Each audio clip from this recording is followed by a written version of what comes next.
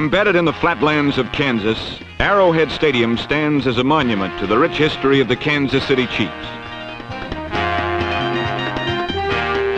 Filled to the brim with 80,000 diehards and oozing with pomp, the stadium was ready for the Chiefs' revenge game with the Miami Dolphins. For 9 months, the Chiefs had simmered over their loss to the Dolphins in pro football's longest game. Now, vengeance was theirs.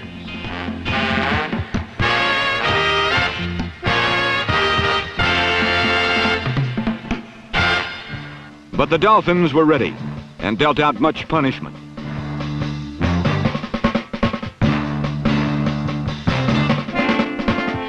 Even young, untested Burnden Herder, number 83, fought through the red to pick Lenny Dawson's 37-year-old pocket.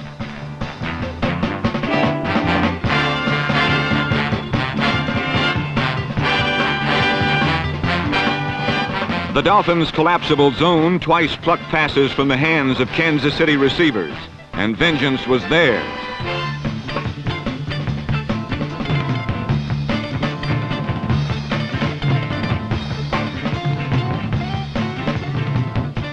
On the ground, Miami was led by the unmatched triumvirate of Mercury Morris, Jim Kick, number 21, and Larry Zonka, number 39, whose demolition derby burst accounted for over 100 yards.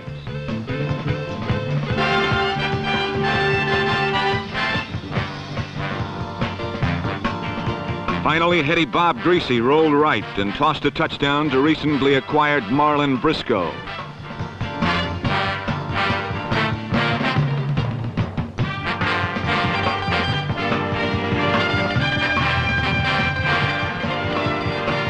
The touchdown resulted from perfect blocking. Watch number 81, Marv Upshaw, as he is ridden out of the play, allowing Greasy a perfect sight line to Briscoe in the end zone.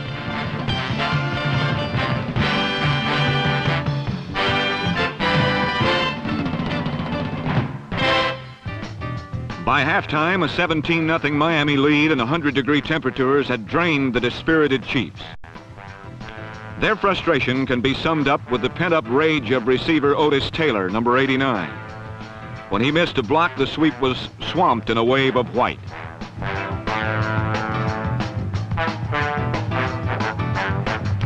Even his graceful antelope strides carried him not to touchdown's door, but to a clumsy rendezvous with his teammates.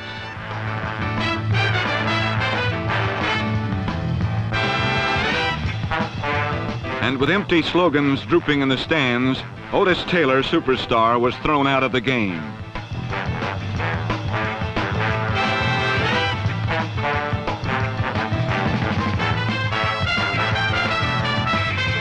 Only once did Kansas City score a touchdown, but it was a hollow 6 points in the final seconds as the ingrate Dolphins busted up the housewarming 20-10.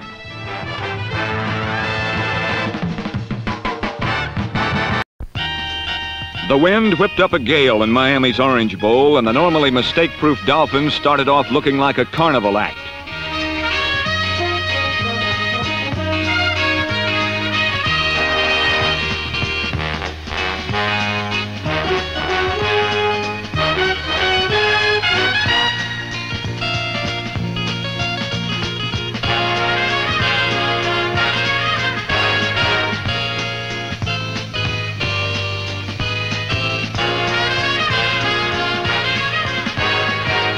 But soggy polyturf does not discriminate.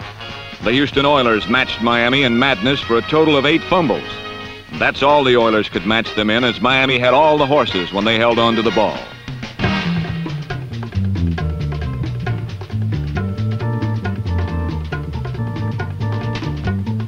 Quarter horse Jim Kick bucked to the 1 to set up his own touchdown. And an even faster pony, Mercury Morris, number 22, raced up and down the slippery mat for 94 total yards.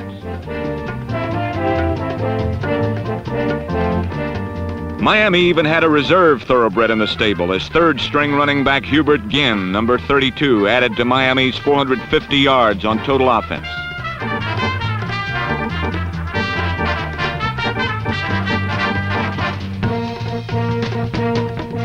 Meanwhile, the Oilers kept coming out second best in their struggle with the wet rug.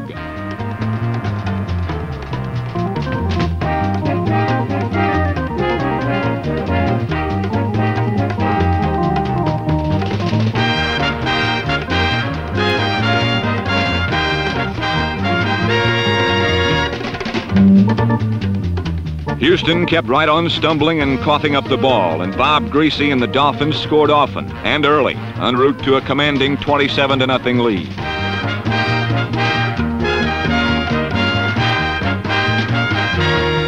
The Oiler offense now consisted of number 7, Dan Pastorini, scrambling for anything he could get.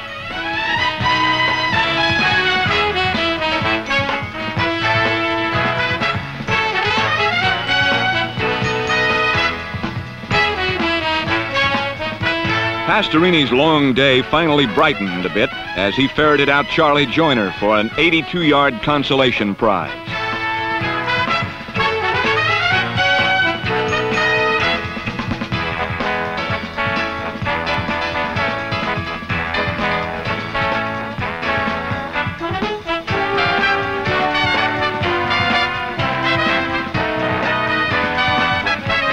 But Miami simply had too much horsepower as the Dolphins overcame the elements in the Houston Oilers for a 34-13 victory.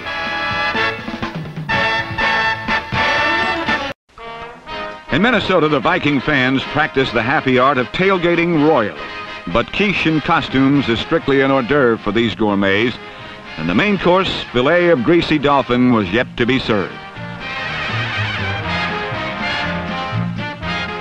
On his first series, Fran Tarkenton hit with the old persimmon pass, drawing in the Dolphin defense and hitting John Gilliam all alone for a 56-yard catch and carry touchdown.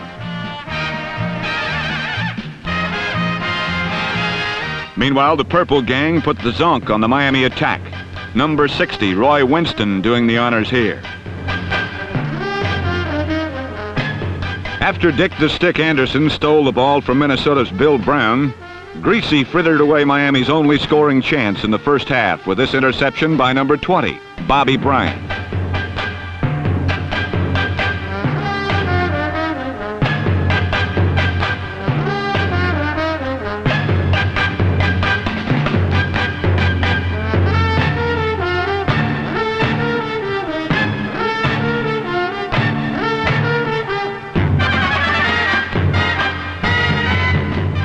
Late in the third period, number 32, Oscar Reed's 22-yard sweep sparked an 80-yard 13-play touchdown drive.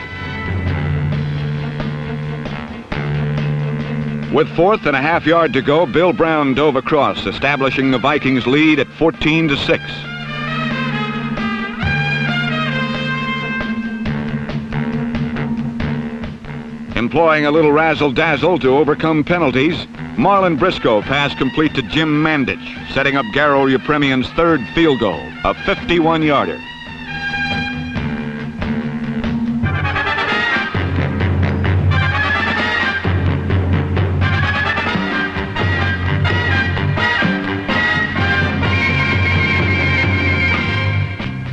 Yepremian's boot ended almost 10 minutes of Miami ball control in the fourth period.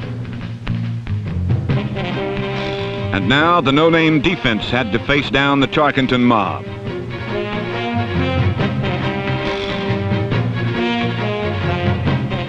With 2:11 left, Miami regained the ball, aided by a roughing penalty on Bob Lertzema. An unrushed Bob Griese found Howard Twilley for 17 more yards in the throat of the Vikings zone.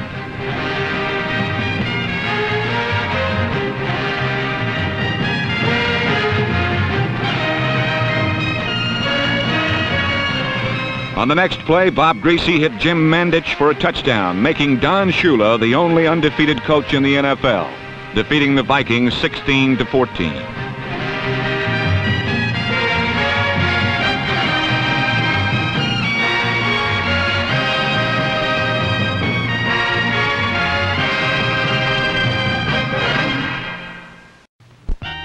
Sundays in New York can be a pleasant time, especially if you're among the Shea Stadium faithful who come to see another exciting chapter in the saga of the man with the eggshell knees. The man, of course, is Joe Namath. As he goes, so go the Jets. Facing the man last week was the machine, an awesome powerhouse built by head coach Don Shula. From a joke to challenger to the team to beat in just 3 years, Shula built his machine in a series of interchangeable parts. These parts have meshed to make Miami the only undefeated team in the NFL this season. The man went after the machine early by picking away at the underneath coverage in the Miami zone.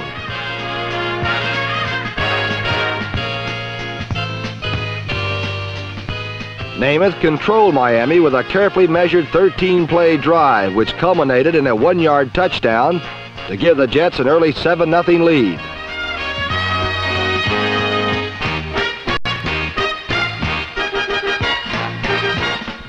But the machine and its component parts purr with efficiency.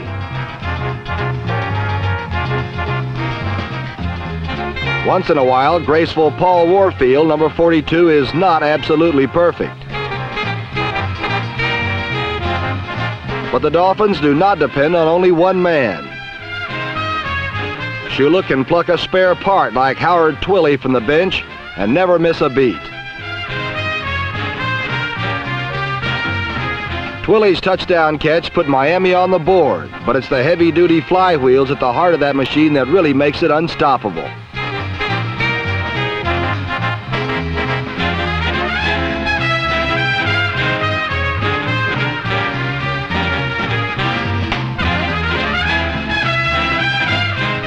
Iron Man Larry Zonka ripped through the Jets for 102 yards.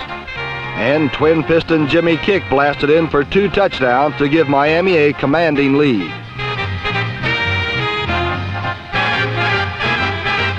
But you know, you can never count the man out.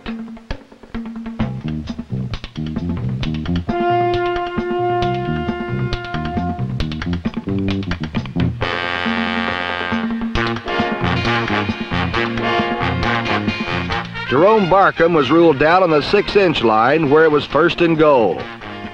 There was a time when a touchdown from inches was a foregone conclusion against the Dolphin defense, but this series demonstrated how far Shula has brought his team. They rose up to stop New York 3 straight times. Namath even gave it a crack, but the Jets had to settle for a field goal.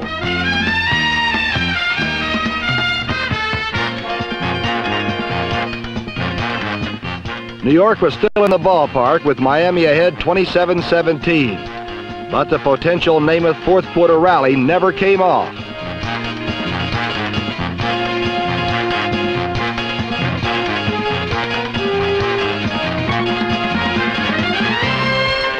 In the end, it was machine over man.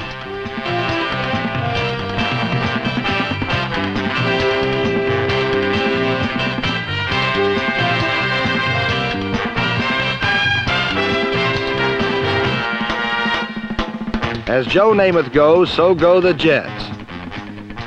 Namath went down this time, but he will be back to try it again in Miami next month.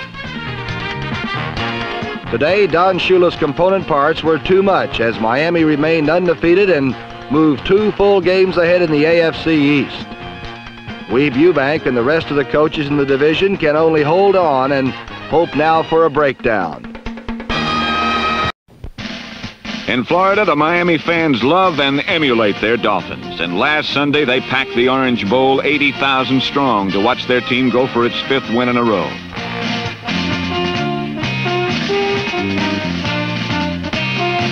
While the Dolphins are #1 in Miami, they're also #1 in all of pro football, as they are the only undefeated team left.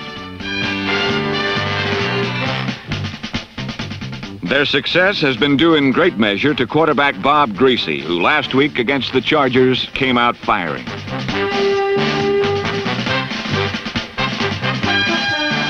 But early in the first quarter, Greasy suffered a possible season-ending injury when his leg was broken and his ankle dislocated. When it happened, Coach Don Shula said, "The mark of a good team is how it performs in adversity. And there can be no greater adversity than having your quarterback laid out there in front of you."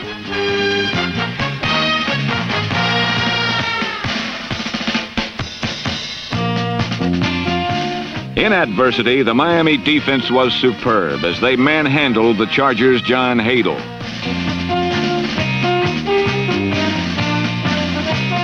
In adversity, the defense was alert as Dick Anderson, number 40, grabbed a fumble and took it 35 yards for a score.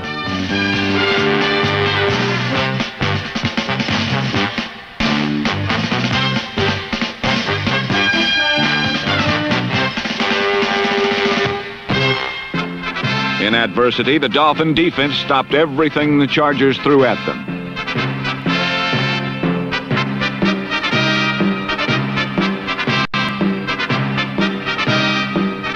But while the defense was great, the Miami offense was fantastic. The offensive line gave Earl Morrall, number 15, just about all day to throw, although at first he was a little rusty.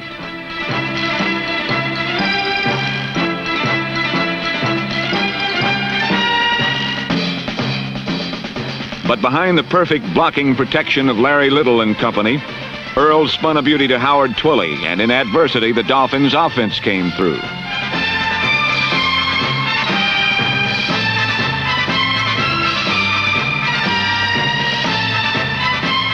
But Earl wasn't through, and standing ramrod straight in a cast-iron passing pocket, he zipped another score to Paul Warfield, which gave Miami a 24-3 lead.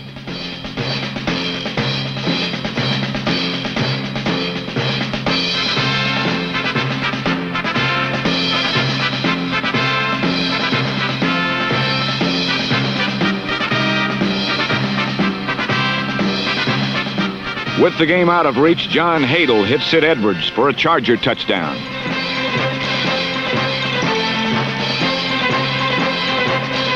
But when Hadel got ideas of putting San Diego back in the game, the Miami defense, in the person of number 13, Jake Scott, vetoed the motion.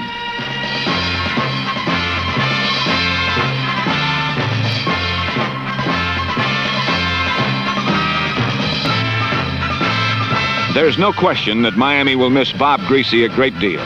But as San Diego learned, the Dolphins are a very tough bunch when placed in an adverse situation. Game number 6 brought Buffalo, and with Greasy on the sidelines, the Dolphin defense took charge of the game. O.J. Simpson was held to 13 yards rushing in the first half, and in the second, Manny Fernandez stole a handoff and the ball game, as Miami squeezed past the Bills by a single point.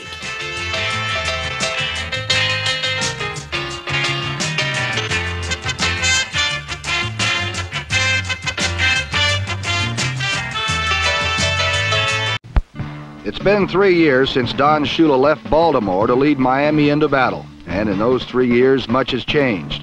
The once woeful Dolphins are now football's finest. The once proud Colts are now struggling for respectability. Last week, Shula returned home and controlled his former team with his unstoppable ground game. Indestructible Larry Zonka finished off a ball control drive from the 1. Then the Dolphins added a new wrinkle. The flanker pass was a natural for ex-quarterback Marlon Briscoe, number 86. Paul Warfield's catch set up another short Zonka touchdown. But Miami's true strength lies in its concept of team. 40 men with 40 different talents, each finding a way to win.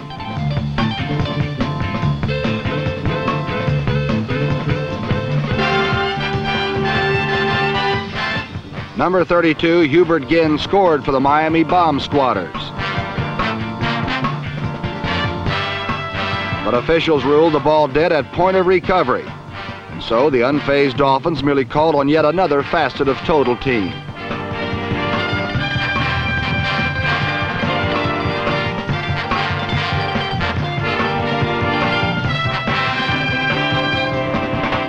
Super quick Mercury Morris put the Dolphins up by 23. As far as the sagging Colt offense was concerned, it might as well have been 100.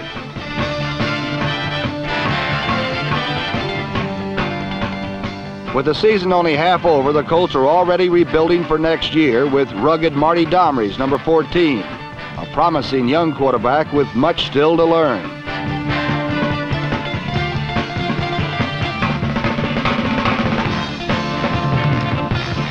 In 3 years, 2 teams have passed in the night, going opposite directions.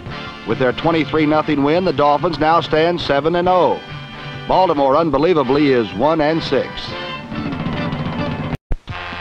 This is Miami coach Don Shula, a man who is bidding to become the first ever to lead a team to victory in every game of its season. And Coach Shula is making his bid without his ace of trump, the injured Bob Greasy. Replacing Greasy at quarterback is the wily veteran Earl Morrall.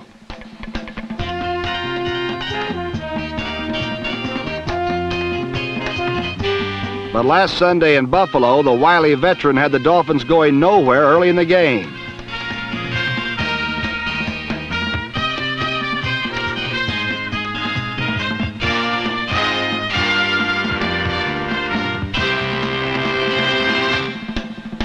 The Bills, who have come closer to beating the Dolphins than anyone else has this year, struck early as number 43 Tony Green stole a pass and sped in for 6.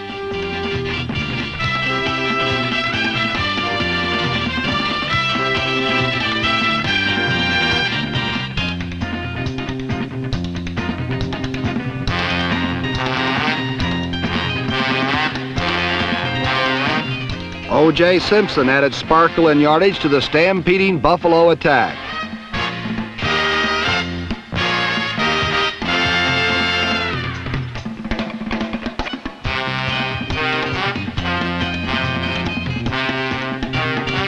Dennis Shaw's pass to number 33 Randy Jackson kept the Bills close and had the Dolphins so worried that they were forced to unleash the weapons.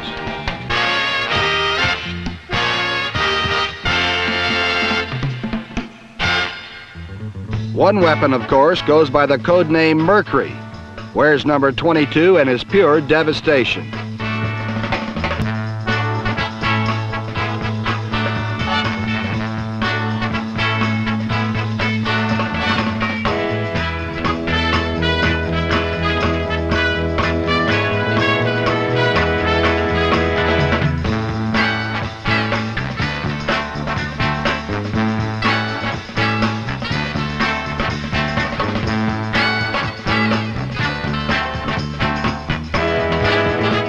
Another Miami weapon is codenamed Zonk, wears number 39 and is pure destruction.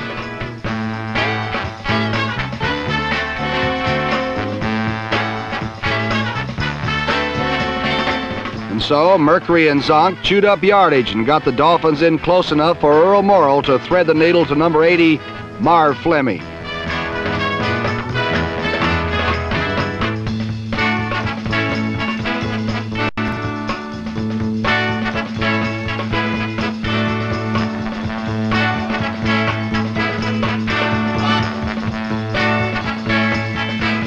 Not wanting to miss out on the fun, the Dolphin defense descended on Dennis Shaw with malice as well as bad intentions.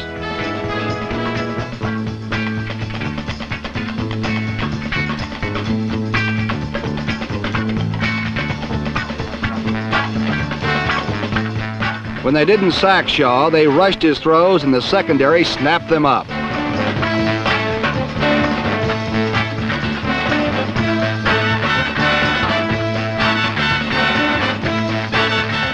In the end, the Bills weren't even close as Mercury motored in for the Dolphins' 8th win in a row, 30-16.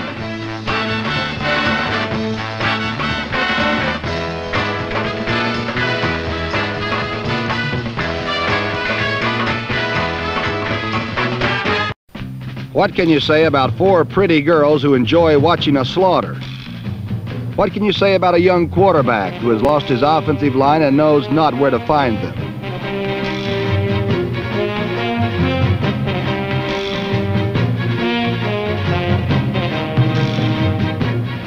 What can you say about the Miami Dolphins that hasn't been said? They are fantastic, they are awesome, and they are unstoppable.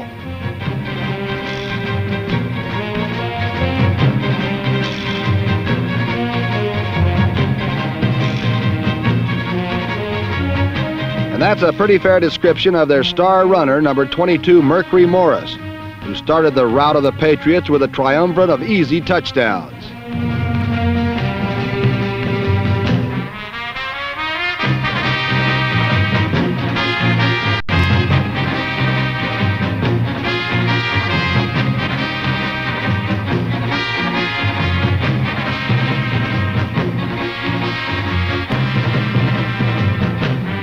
The rest of the Dolphins chipped in by running stupendous plays on top of amazing plays.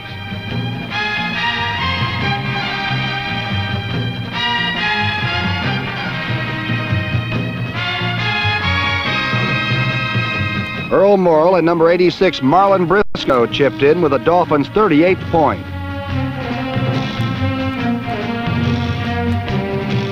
Then number 11 Jim Delgazo and Marlon Briscoe chipped in with the finest play of the game, a 51-yard touchdown.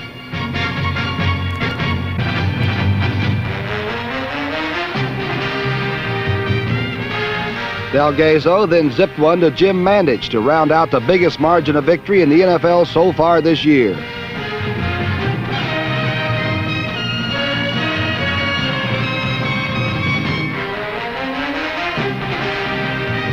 For fantastic Don Shula, it's been 100 victories in his first 10 years, and he's the first ever to do that. For Patriots coach John Mazur, it was his last loss with the Patriots, but he probably won't be the last to do that.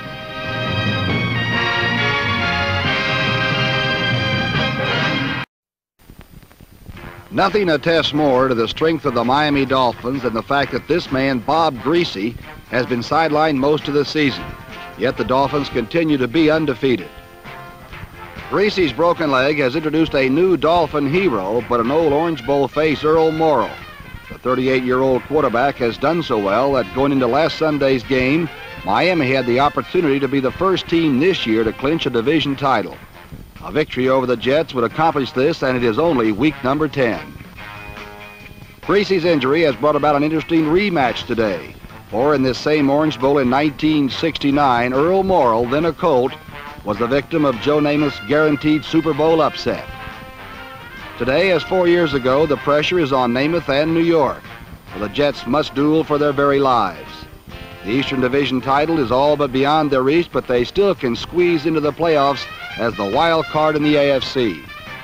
So this is a big one for both teams as the Miami Dolphins tried to clinch its title and run the unbeaten streak to 10 games in a bid to attain the first unbeaten season since the Cleveland Browns did it 24 years ago. For the New York Jets, led by Joe Namath, today is a fight for survival. For an upset looked dim indeed when on their first series of the game from deep in his own territory, Namath's pass was intercepted by Dick Anderson, number 40.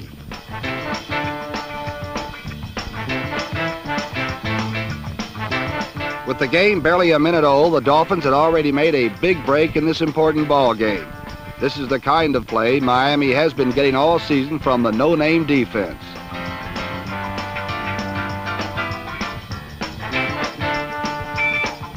Several plays later, Earl Morrill hit Howard Twilley, slanting in the end zone, and Miami was on the boards first, 7-0. Again, it was Howard Twilley who made the big play for 6 points.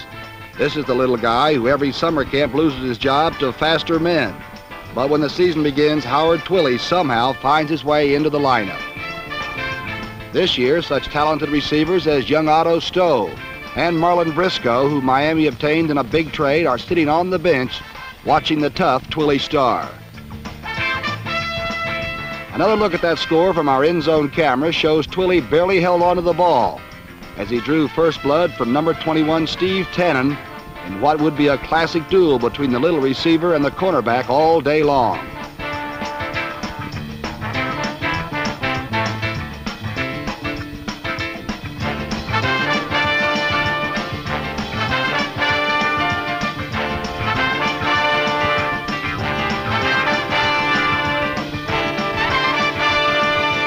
Game.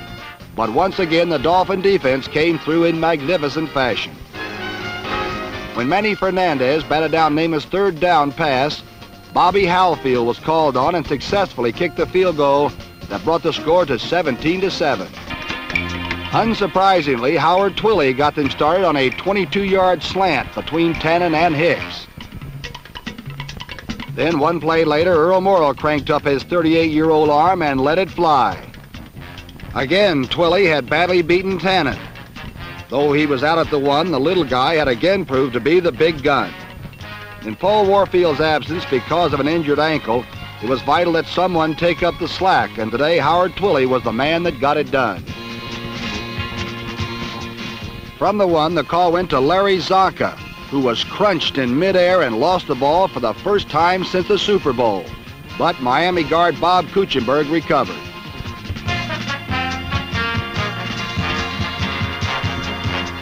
Miami had another crack at it, and Mercury Morris flew over Zonka's block into the end zone for the touchdown.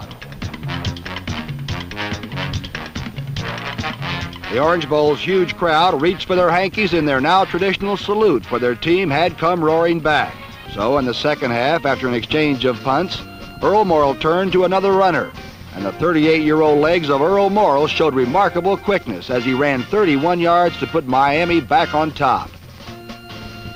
It's ironic that Morrill would score on such a scramble, for when he took over for scrambler extraordinaire Bob Greasy, that element was supposed to be lacking, and an immobile quarterback was a possible chink in the Dolphin armor. Also ironic is that with runners like Zonka, Morris, and Kick, Morrill's 31-yard run was the longest Dolphin run from scrimmage this season. With plenty of time left, Earl Morrill went with Miami's strength, the run. Watch All-Pro guard Larry Little, number 66, wipe out Phil Wise, number 27, to spring Zonka loose for 18 yards. With the ball at midfield and the Jets looking for the run, Earl Morrill hit Otto Stowe, who made a nice catch despite Early Thomas's close coverage.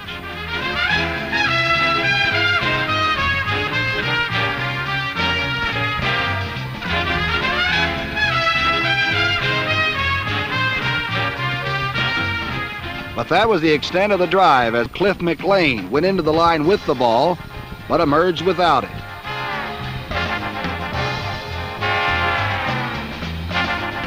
Dick Anderson, whose interception set up Miami's first score, made the recovery to set up their last. With the Dolphin line sealing off jet pursuit coming from the left, Morris went 14 yards for the touchdown.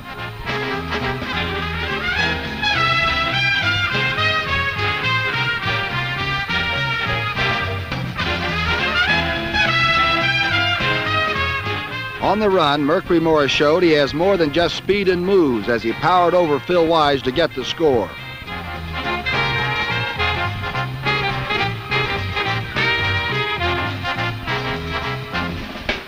For the fifth time, the lead had changed hands as Miami now led 28-14. And repeating the play reveals why Miami had taken the lead. Set up by the defense, the Dolphin line had created a hole for one of their tough backs. Watch number 67 Bob Kuchenberg bump number 60 Larry Grantham, giving Morris the only hole he needs to show his moves and that power.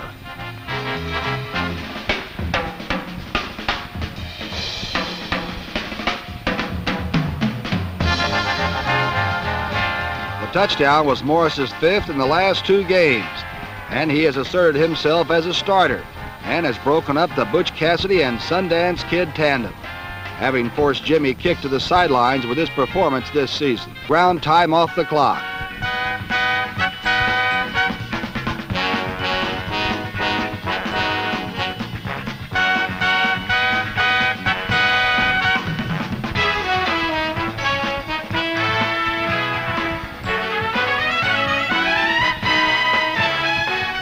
With Mercury Morris gaining 88 yards in the second half, he went over the century mark.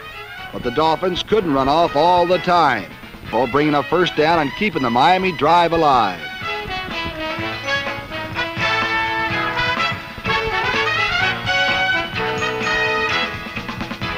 Like every punter, Seipel has developed a first-class dying swan routine to draw penalties, but this time Seipel was really hurt, having strained his knee, and illustrates why the roughing the kicker penalty is a real safeguard in pro football.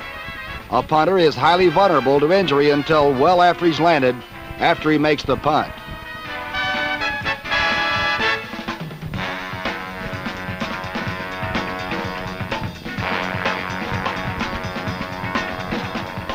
Though Seipel had paid with pain, the penalty enabled Miami to keep the ball. And relying mostly on Morris, they were able to run off most of the remaining time.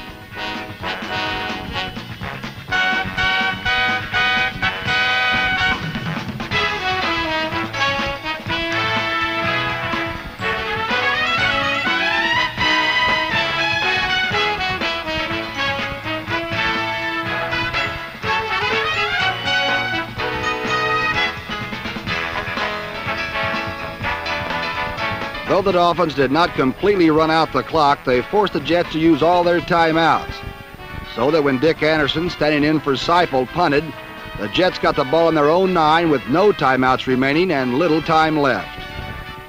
Though they got off 4 plays, the Jets could not score against the Dolphins' prevent defense, and Miami had the victory.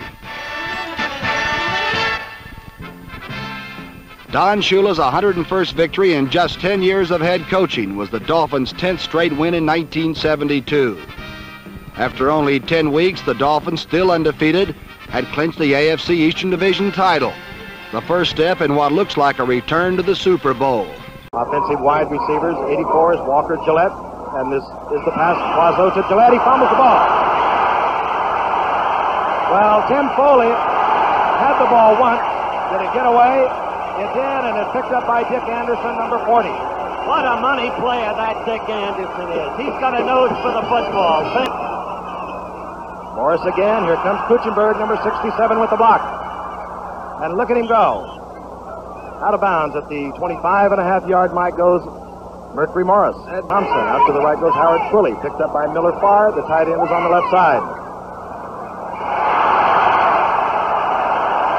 All the way down to the 8-yard line goes Howard Twilley.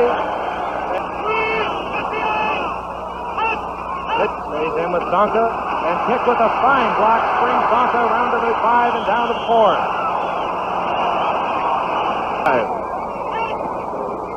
Here comes Zonka straight ahead, following Jim Langer, Larry Little, and Bob Kuchenberg, the middle of the offensive line for the Dolphins. 88, Marv Fleming, number 80. This is the veteran Earl Morrill. He gives it to Kick.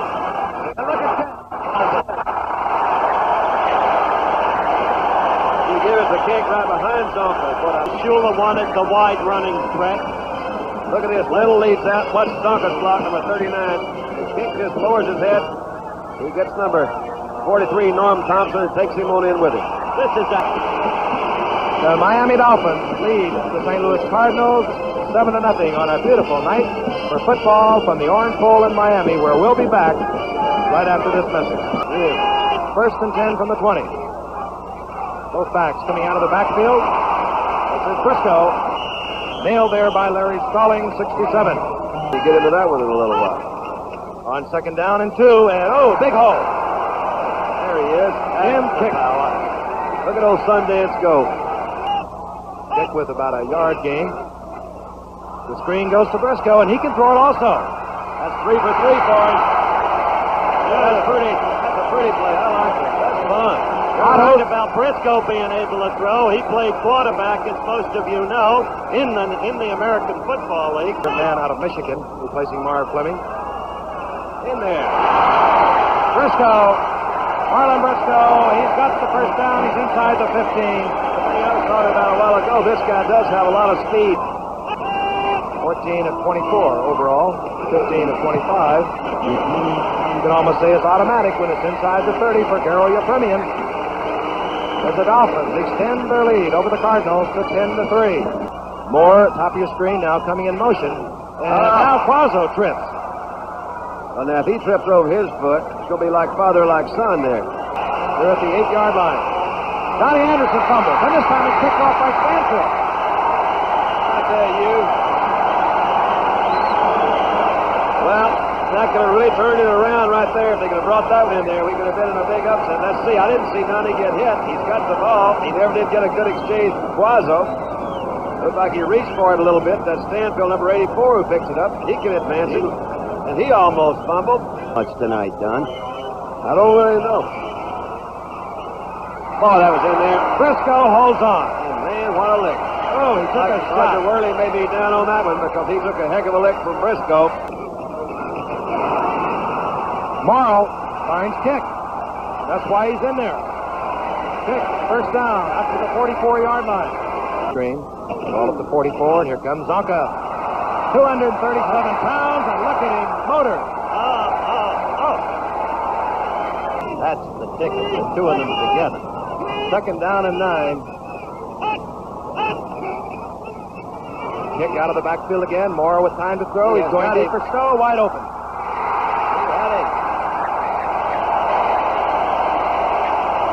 Otto Stowe. And this man has put on some kind of performance tonight. How did he get that deep? Well, The Dolphins lead the Cardinals 17-3, 9:54 remaining in the third quarter. They trail 17-3. Mel Gray motions left. And Gary Quazzo having bunion problems again. Bonacani is out, third down and 9 from the 47. This is Johnson, Curtis Johnson. He just wasn't open. You can't force it in there like that, Don. He's in a setback. Hart. Yep, there you go. Well, Lloyd Mumford. He's going to score. Oh, I really hate to see that for Jim Hartz, but the fans here in Miami are really happy. That may be, but that's Don Shula for you. He just put Mumford in there, number 26. The kind of night they're having tonight. Jim gets pretty good protection here, as you see.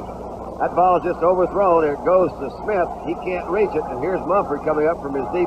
Actually, I think he was at the cornerback. I mean, it's a safety in there. And Howard mentioned it's kind of an unusual defense, but you can see the guys rallying in there to get out in front of him. That's Mike Cohen, number 57, is in front. He's going to block on Hart.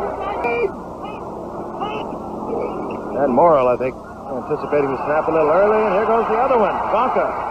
Look at him run. Well, that was a funny-looking play. Looked like everybody was just kind of standing around there. Zonka was the only one that was moving. Sixth man again, number 39, Zonka rolls over the 50. The Dolphins have broken it open in the third quarter. Look how quick Mercury Morris is. He really is. Here comes a couple more flags. Yep. That's probably a face guard or something like that. Whatever it was, they didn't like it down there. They put him off the field by himself, and they said, Hackmart came back with the biggest sack of kildees you ever saw in your life. Thought he'd been shooting doves. It's a face mask, obviously, and let's take another look at it. You saw Mercury Morris make his reaction when he saw Don Brum, number 86, go upfield there. Picked up a good one right here, and let's see, you can see it pretty good. There's that face mask. Old Dale says you got to get them down any way you can. He's short of the 39-yard line of the Cardinals. Morrill almost trips again. Gets the screen to Mercury Morris. Morris inside the 30. Fine blocking out in front. Very quick. Let's see, Earl. He's coming back again. Flips it right over, a little screen pass to Morris. Now watch him out that ball. He's got a loaf of bread in his hand. And then he puts it away. Gets everything he can. What a new dimension Morris adds to the Dolphins. They still have kick to come back with, but picks up the first down at the 28-yard mark. Here comes Larry Wilson. The safety blitz is picked up. It could be 6. He is so wide open. That's what happens when you pick up the safety blitz. Otto Stowe gets his second touchdown. See the youngster? All right, here's Zonka. I believe he's the one that picks up Larry Wilson, number 8. And Earl has plenty of time to throw, and I'm telling you, Otto Stowe is all alone. Old Thompson's having his trouble tonight. So the Miami Dolphins extend their lead 31-10 over the St. Louis Cardinals. Lost the football. Miami recovers. 3:43, clock moving. New quarterback is in the game, and this is Jim Delgado. Out of Tampa University.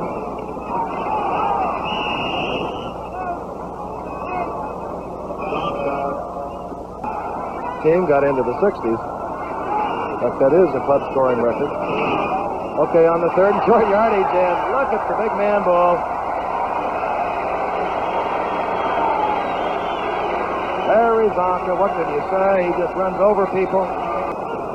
From the 33-yard line on 1st and 10, the Dolphins.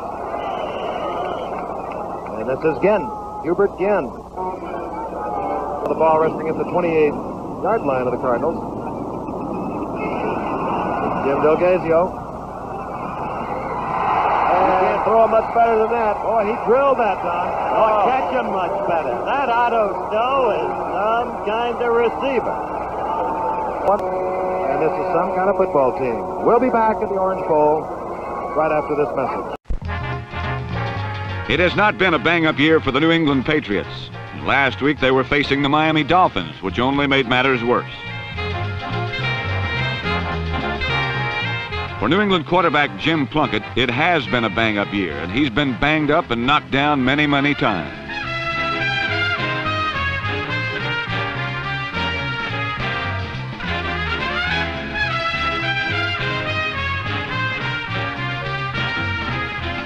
Last week, Larry Zonka, number 39, was bullying his way for huge gains as usual, and although he fumbled at the end of this play, the whistle had blown. However, the Dolphins had to settle for a field goal.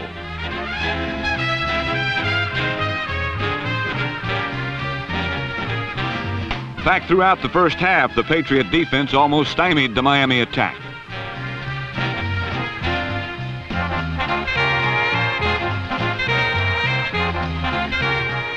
Number 29, Honor Jackson, made a great interception and return to end one Dolphin drive.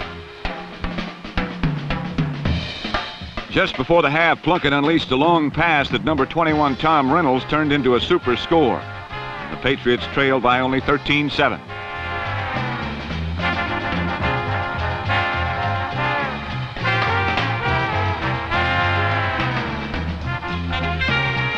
But in the third period, Miami unloaded as number 83, Vern Den Herder, intercepted to put the Dolphins in good shape.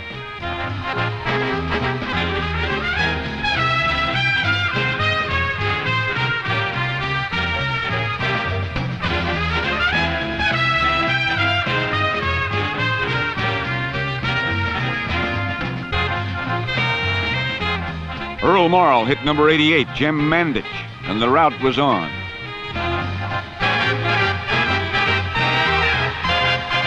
Morrill to Marlon Briscoe made it 30-7, and it was time to clear the Miami bench.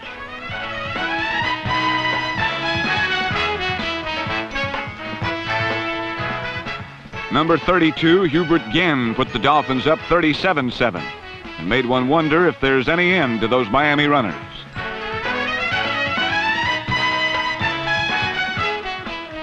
In the subs versus subs game, number 14, Brian Dowling, hit number 36, John Tarver, for one New England tally.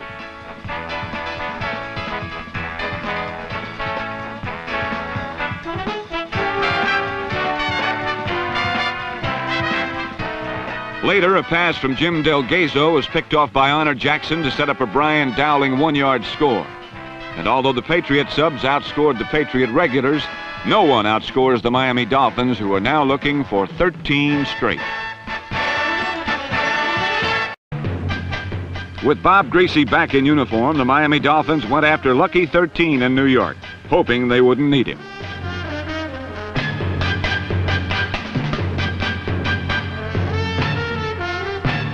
But victory number 13 didn't start out too well, as Norm Snead's pass to Don Herman put the Giants on the Miami 1, from where Ron Johnson took it in. The extra point was blocked, and New York led 6-0.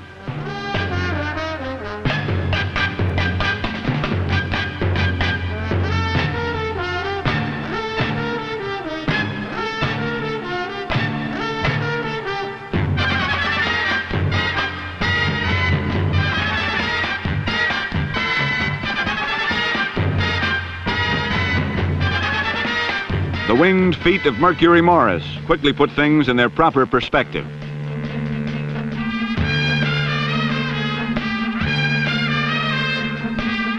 Snead to number 38, tight end Bob Tucker, a rugged performer all season, put the Giants in close, but they fumbled on the next play to kill the drive.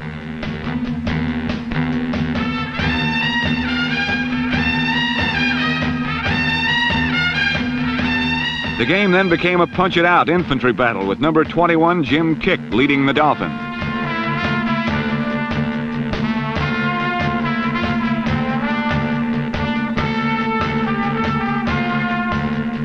The Giants countered with number 29, Vince Clements, who has come into his own in the latter part of the season.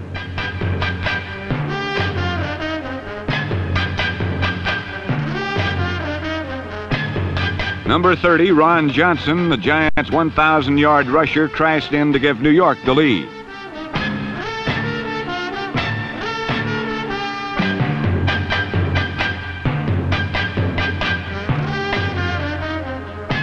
But Earl Morrill to Paul Warfield proved a deadly poison, and the Giants could find no antidote. Combined with 3 Garo Yepremian field goals, the Morrill to Warfield combo gave the Dolphins enough point power for a 23-13 victory.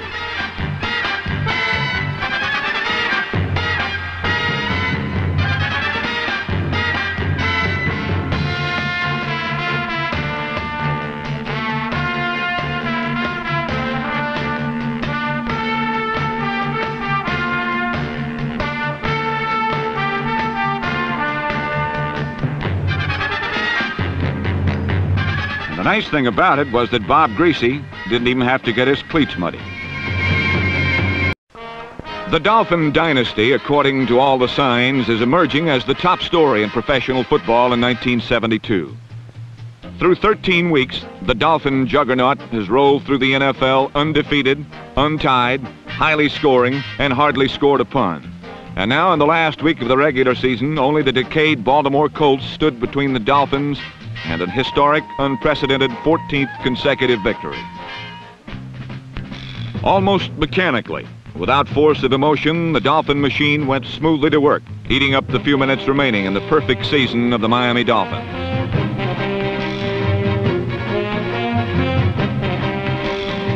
Number 26, Lloyd Mumford, led this assault on the Colts' new quarterback, Marty Domres.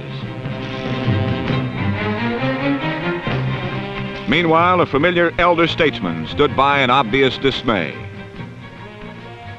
But when Domres was overwhelmed and injured by Miami's title rush, the famed but aged quarterback John Unitas strode once again into the breach.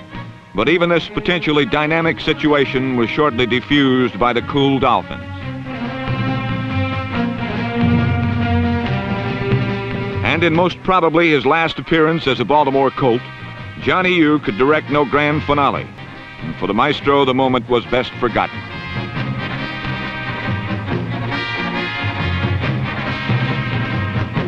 Garo Yepremian kicked the Dolphins into the lead. And Earl Morrill hit Paul Warfield to gain a 16-0 advantage as the Dolphins did what needed to be done to secure their undefeated season. Almost symbolically, this remarkable team, having won all year on depth, showed it would be well for the playoffs when Bob Greasy replaced Earl Morrill in the 4th period.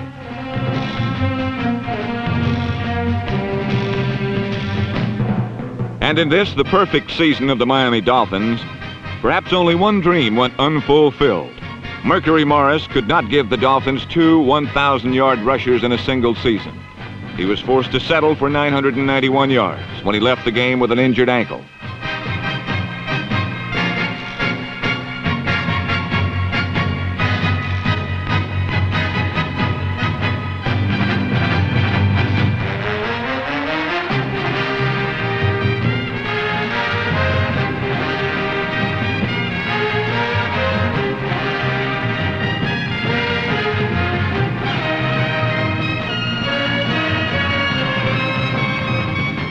And if there is any ill omen for the Dolphins, it is this game ankle, an injury perhaps needlessly sustained for individual achievement at the greater expense of the team.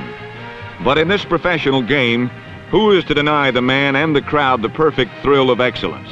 Certainly not Don Shula, the author of the Dolphin dynasty and the man most responsible for this most perfect season.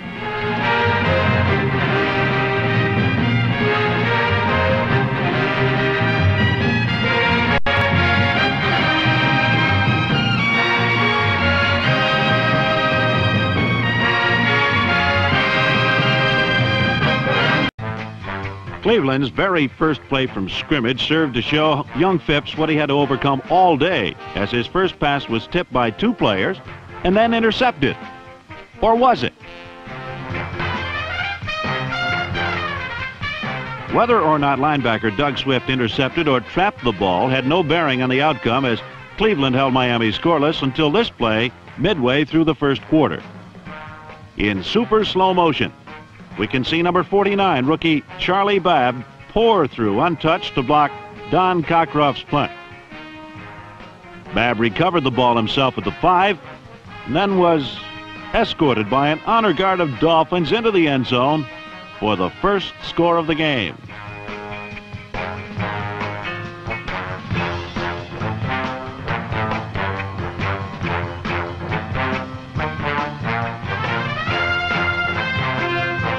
This touchdown was important because both clubs agreed that if Miami scored first, a Cleveland comeback would be nearly impossible, considering the Dolphins' record-breaking ground game, which was capable of controlling a game on the ground.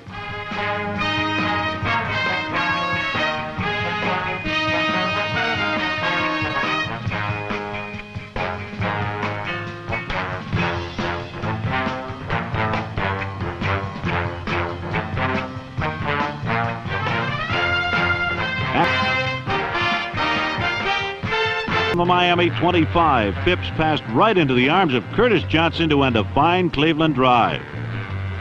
This was only one of 5 interceptions Miami's famed no-name defense would get today.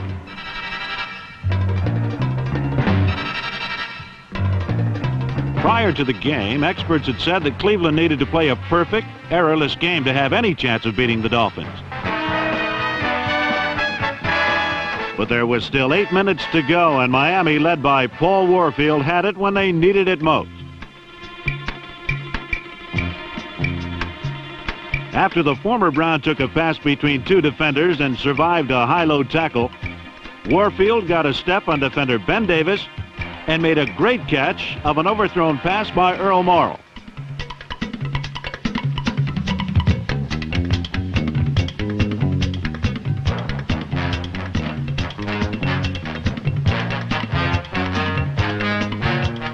After an interference call on a pass intended for Warfield at the Cleveland goal line, Jim Kick atoned for an earlier fumble by crashing through the Cleveland defense for the score that put Miami ahead for good. Fittingly, the man who made the difference was Paul Warfield, for whom this game had a special meaning. He alone had accounted for 60 of the 80 yards that brought the winning touchdown. Also fittingly, it was Jim Kick who had scored it, for he, perhaps more than any other player, symbolizes the unselfish teamwork that makes the Miami Dolphins a great team. And appropriately, the first man waiting to congratulate Kick on the sidelines was Mercury Morris, the man who took his job.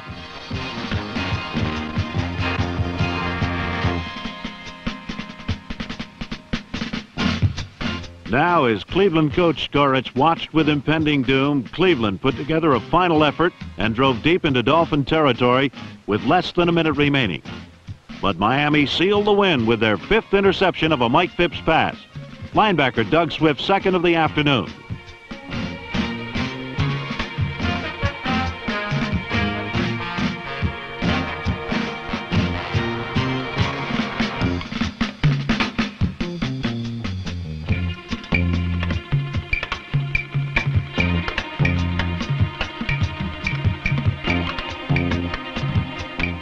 The Browns and Mike Phipps had nearly pulled off the upset of the year.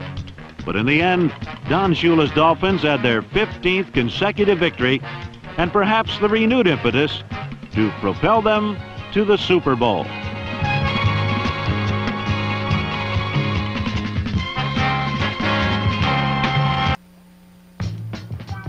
The Dolphins received the opening kickoff and were determined to send their 2,000-yard runners, Zonka and Morris, on the same successful journeys they have taken all year. But one of the key factors in the first half was the ability of the Steelers' defense to contain both Dolphin backs, particularly Morris.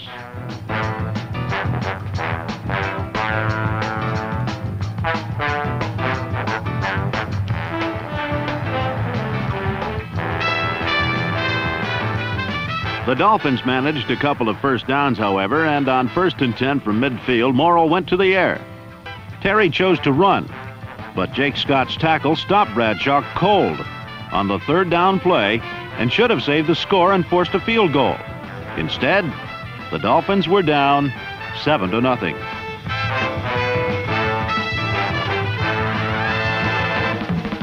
But the Steelers were also down, because on the play, Bradshaw had hurt his shoulder and would later leave the game for a long time.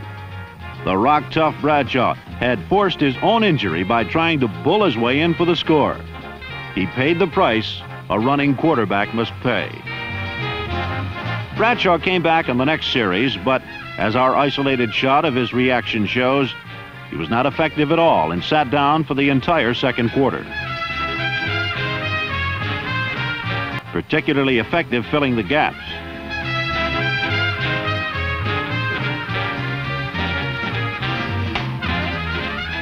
Late in the first quarter, however, Morrill and the Dolphins' offensive line turned Zonka loose, and the team began to move.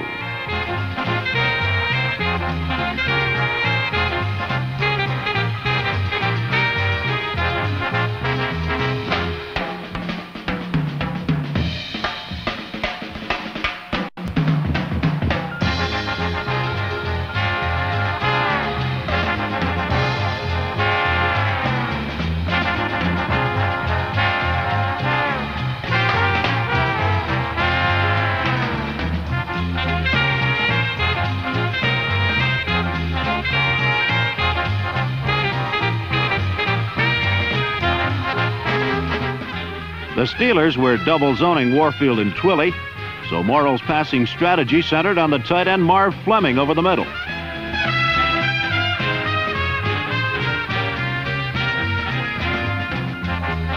But after moving near midfield, L.C. Greenwood stopped Morris and the Dolphins again on 3 downs and forced a punt.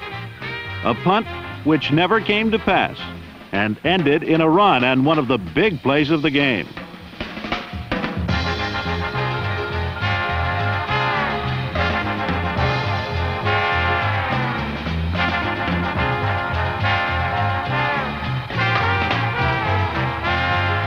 Seeing no punt rush, Larry Seipel had ad-libbed his way to the 12, and from here the Steelers were zonked back into the end zone by number 39 himself with the help of All-Pro guard 66, Larry Little.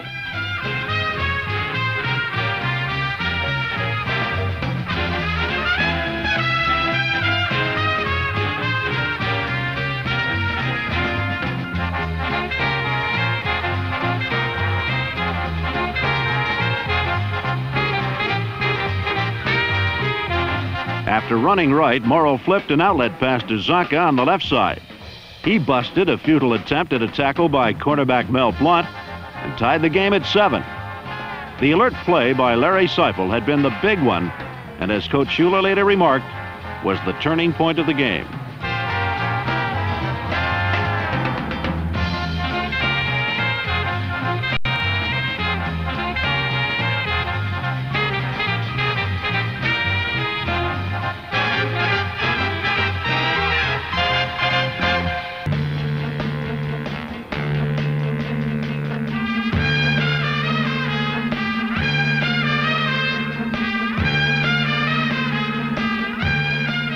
The Steelers were still leading a charmed life, however, as this play will show. The play was ruled dead, not a fumble, and the Dolphins took over on a punt rather than on the Steelers' 20 after the apparent fumble. Sluggish offense on track. He replaced Earl Morrill with injury-plagued Bob Greasy. So in a highly unusual development for a championship game, both teams were forced to use substitute quarterbacks. Of course, as the Steelers well knew, Greasy is hardly a sub. Warfield, whose flying feet did the rest.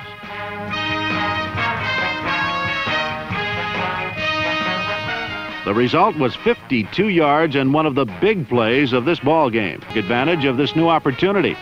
Scrambling around in his backfield like the Greasy of old, despite the stiffness in his injured ankle, the quarterback hit his tight end Marv Fleming on the 5-yard line. The former Packer is recognized as a great blocker, but today he burned the Steelers with 5 catches on his way to his 4th Super Bowl appearance. Shortly after Fleming's catch, Jim Kick took a pitch out, followed a Larry Zonka block, and rammed into the end zone with a touchdown that put Miami ahead for the first time in the football game.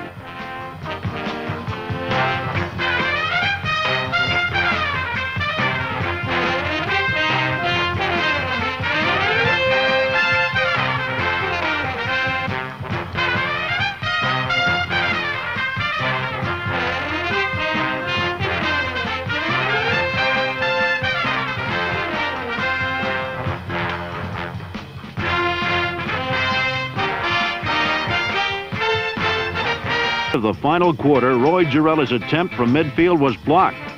The Miami defense was now dominating the game and had given the Dolphin offense great field position.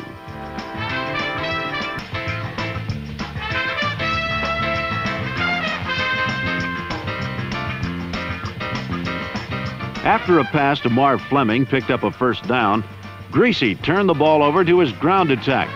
Led by Mercury Morris and Larry Zonka, the Miami machine continued to move goalward as the Steeler offense watched helplessly from the sideline.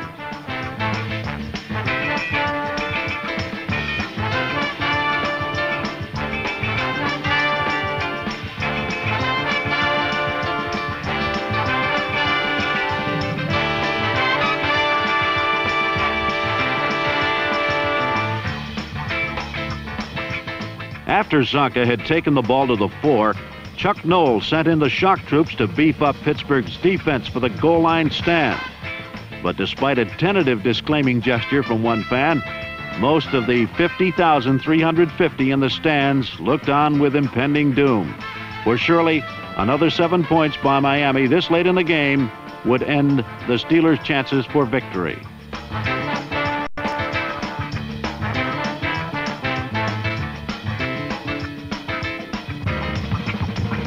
As Miami coach Shula looked on, the Miami offense walked to the line to challenge the steel curtain where it counted most, in the shadow of their own goal line. It was no contest. For Miami, everybody blocks, and Jim Kick followed this teamwork into the end zone for his second touchdown of the day. Miami's lead was now 11 points.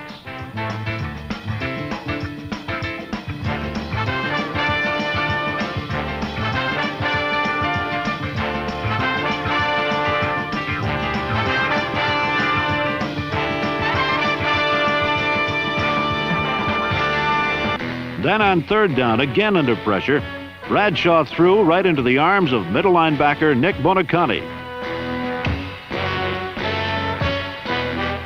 Now there was only 2 minutes remaining in this first championship game ever for Pittsburgh, and the Steelers could only watch helplessly as Miami and Mercury Morris attempted to run out the clock on the ground.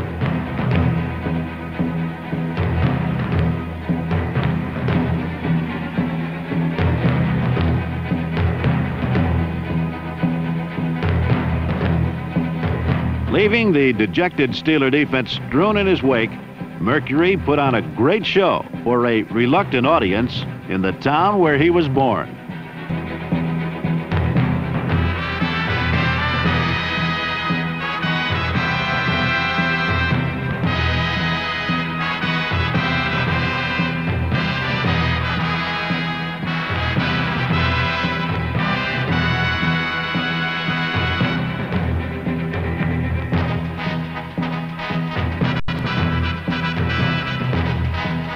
But on the Pittsburgh 9-yard line, on a 4th and 1 do-or-die situation with only 48 seconds remaining in the game, the Steeler defense rose up to stop Larry Zonka short of the first down.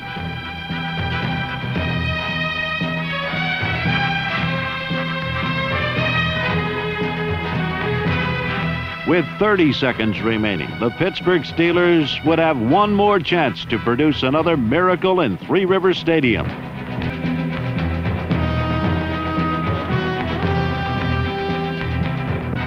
It was not to be, as Miami linebacker Mike Colin intercepted Bradshaw's poorly thrown pass to end the game. But as Pittsburgh's beaten, battered quarterback trudged off the field for the last time this season, the Steeler fans applauded.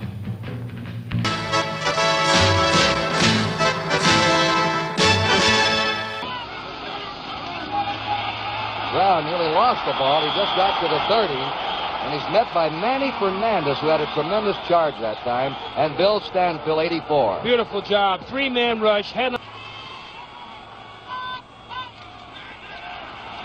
Gilmer setting up the screen to Brown. Brown gets to the 30, and he's pinned in there. 57 on him, and Bob Matheson, 53.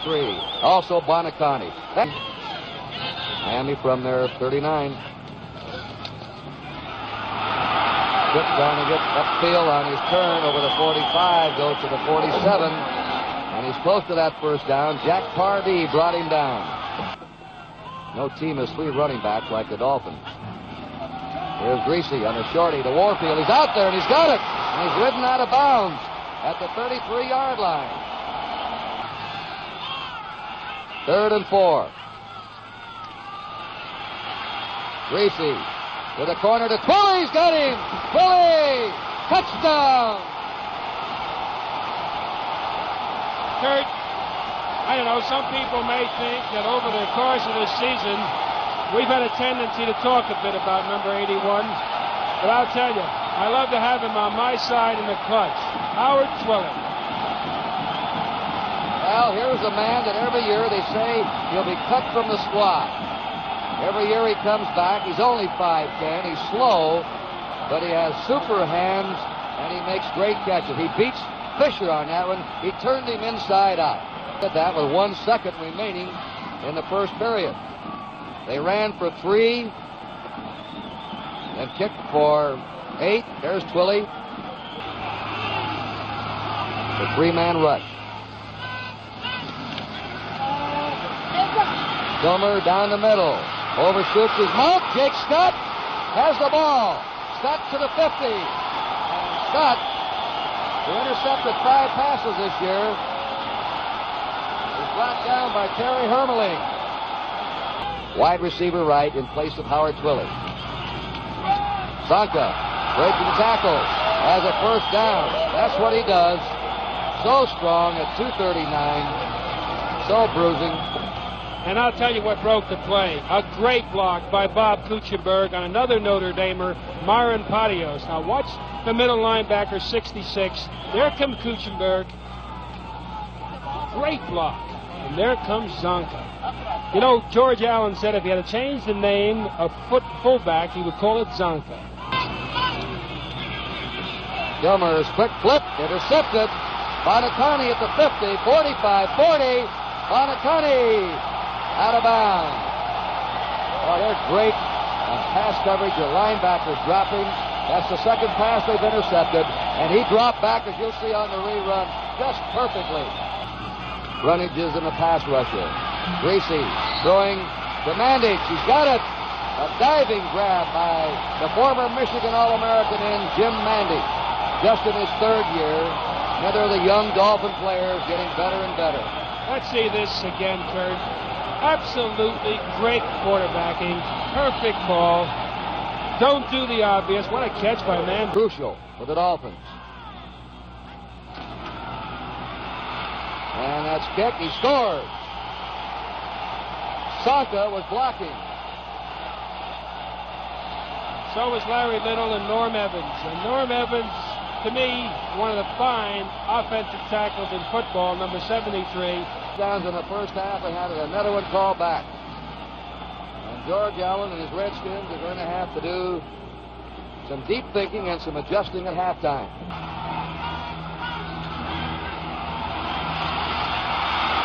And he's wrapped up. Manny Fernandez again in on him, but they're still within fairly decent field goal range. Behind him. But Remorse with the ball. Cutting to the 20, gets it out to the 23-yard line. And he's brought down there by Chris Hamburger. Leading 14-0. 4.5 to go. Here's a delay. Coming through is Zonka. And he has a first down for the Dolphins to the Miami 34. Rosie Taylor, the veteran safety man, brought him down. In this 3rd quarter when they've had the ball, which hasn't been much. Another big hole open. Going through is Zonka, the 40, 30, just belted one man out of the way. And that is one of the longest runs Larry Zonka I've ever seen him make. Right, Kurt, we mentioned earlier, you may stop them outside, but when you've got Morris and Zonka in there, it is tough.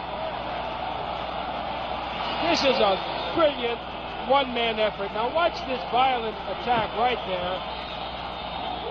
Hard line. 5:20 to go. 14-0 Miami. Gilmer again. And this one intercepted. Coming out with the ball is Scott. That's his 2nd interception.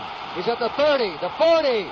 And they just nail him, or he would have gone about 105 yards for a touchdown. Charlie Haraway saved of around a 105-yard touchdown interception return. First down now, the Dolphins on the Washington 48, a 55-yard interception return by Scott. Zonka inside, barrels over the 45 and falls forward to the Washington 40.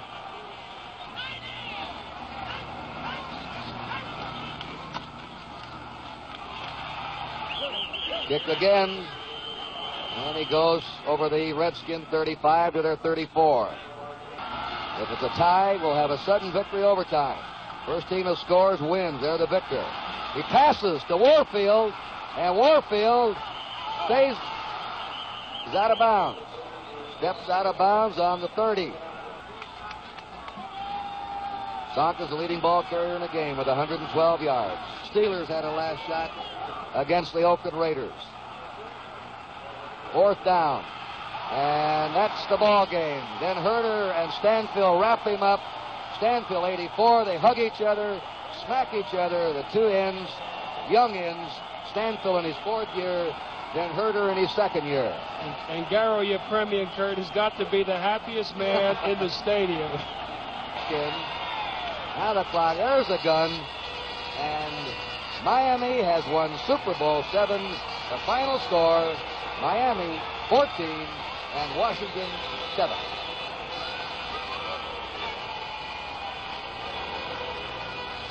George Allen gave the Redskins their greatest year in 30 years by Joe Thomas.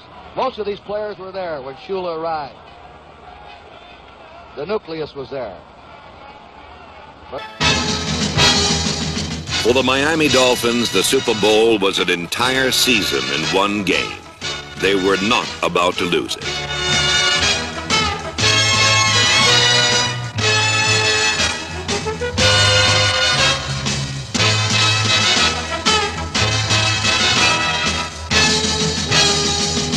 Bob Greasy hit on 6 of 6 passes in the first half and threw to Howard Twilley for the game's first score.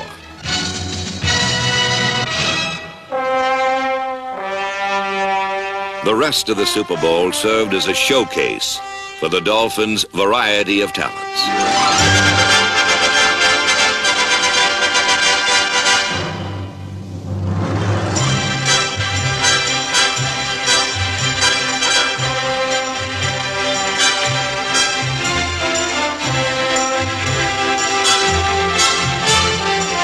The Dolphin defense was the real story of this game, stopping Larry Brown cold. Jake Scott was named Most Valuable Player for his 2 interceptions. And Manny Fernandez had the kind of a day a defensive lineman dreams about, as the no-name defense completely controlled the game.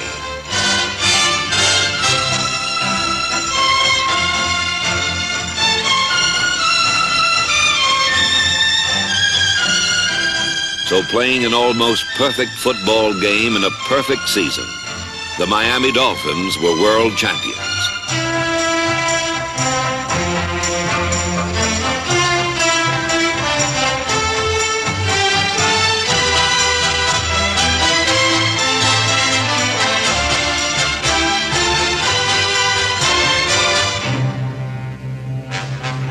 Only 7 years since Joe Robbie was granted a franchise in the old AFL, Miami not only won the Super Bowl, but had gone an entire season undefeated.